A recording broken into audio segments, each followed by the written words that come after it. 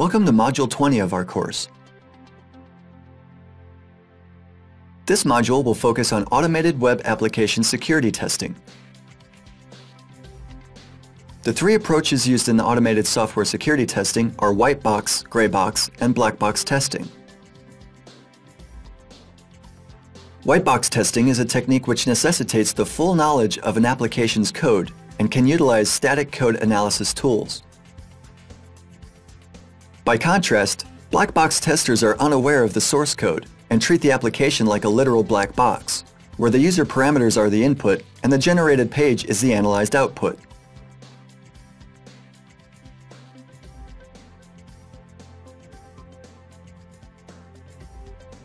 Gray box testing combines the two methods. Testers may know the source code, but don't delve deep enough into analyzing it. The testers could also be unaware of the code but have other information on internal functioning of the application. If that's the case, a gray box tester could come up with better attack scenarios while utilizing the tools and techniques of black box testing. This module will talk about black and white box testing. Since gray box testing is a subclass of sorts of black box testing and is not directly supported by specific tools, it won't be covered here. You can see here the Havij Advanced SQL Injection Tool application, which can be used for black box testing. It serves to detect and exploit SQL injection vulnerabilities. Let's enter as the target the URL of an example we talked about in the module on SQL injection attacks.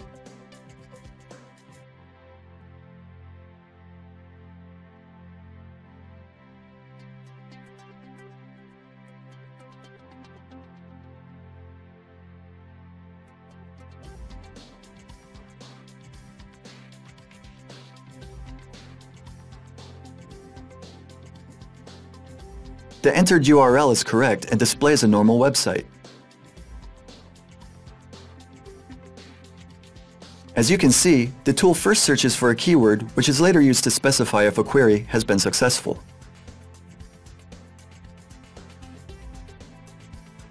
Next, it identifies the SQL injection attack as an attack on the unprotected numerical variable. The tool has detected that the server uses MySQL 5 database or newer versions. The number of columns used by the query has also been found, as well as the column which will be displayed on the website.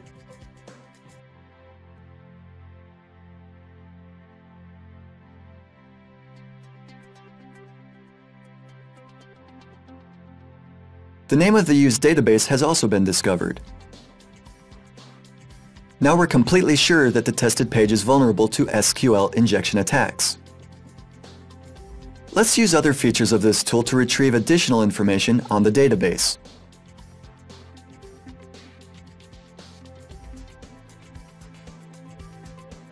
As you can see, the current user has been displayed, as well as database version, current database, host name, installation directory, and passwords for the root and test users.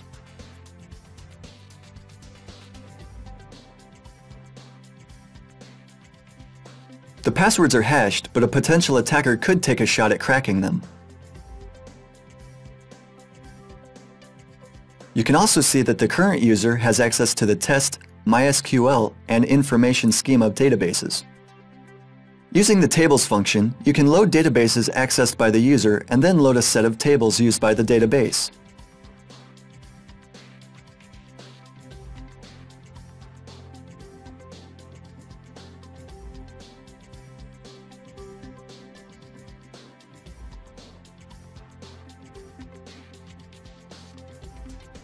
You can also load table columns and the data stored in the tables.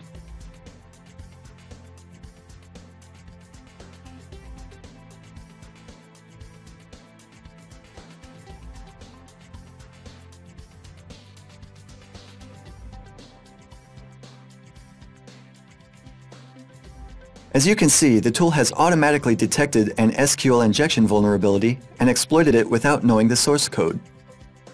There are similar black box testing tools used to search for the XSS, path traversal, and PHP injection vulnerabilities. Remember that black box testing tools utilize existent attack scenarios and may not be able to cope with more complicated cases. In this case, the manual analysis of a web application behavior and preparing unique attack scenarios, the methods used in gray box testing, might be helpful. If you have access to a website's code, you could also utilize white box testing tools. You can see here the RIPS framework, a PHP scanner used for testing applications written in PHP. Several files used in previous attacks have been placed in the scripts directory.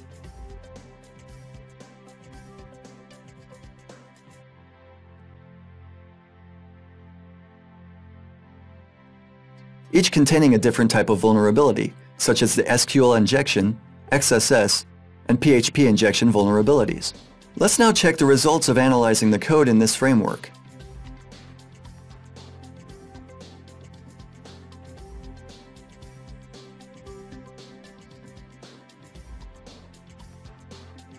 Scanning has started. As you can see, 2 SQL injection vulnerabilities and 1 file inclusion vulnerability have been found. A report has also been generated which contains the number of scanned files and statistics on including subpages. In this case, the scripts are autonomous, but if they included other files, the framework would also scan them. You can see here the number of potential sinks, which are the actual locations where a vulnerability is exploited. These could, for example, be the functions which communicate with databases, or which include files.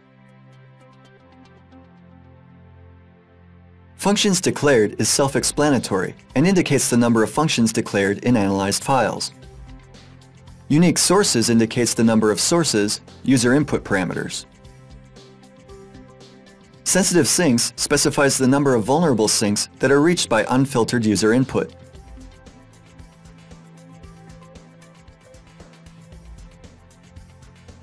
The SQL injection vulnerability is the first detected hole. You can see here lines of the vulnerable code, the used parameters. Once you click on the question mark, information on the vulnerability class and the detected case will be displayed.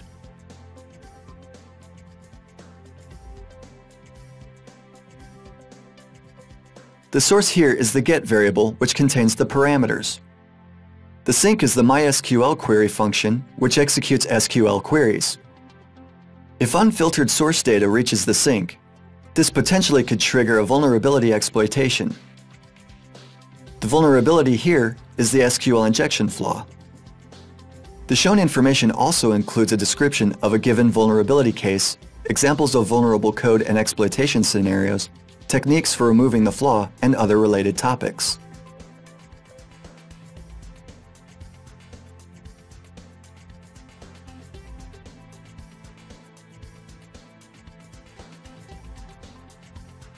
As you can see, this tool could be helpful in the quick and efficient detection of potential code vulnerabilities. Naturally, the framework could also return so-called false positives, or script lines which are not actually vulnerable in their specific usage. This could happen because a detailed analysis of each case might not be feasible, or because the analysis depends on too many external factors or is simply too complicated. Nonetheless, all information on potentially dangerous locations is valuable. You can view here a report on the second occurrence of an SQL injection vulnerability in the guestbook PHP file along with the similar information.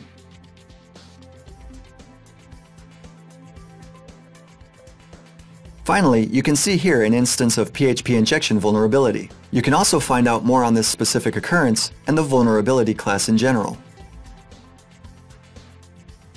To scan the application for XSS vulnerabilities, switch the framework to a different mode.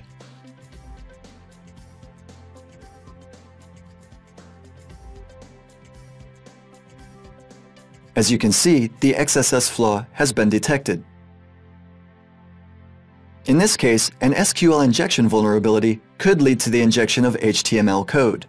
If we switch the source type to data coming from databases or files, the tool will also detect stored XSS vulnerabilities, such as our guestbook script.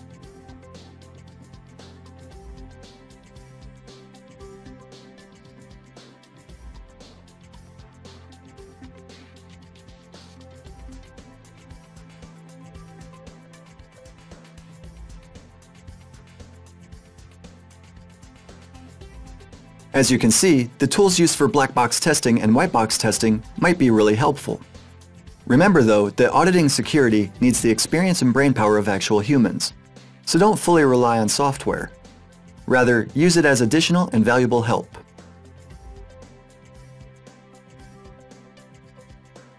That's all in Module 20, and it's also the end of this course.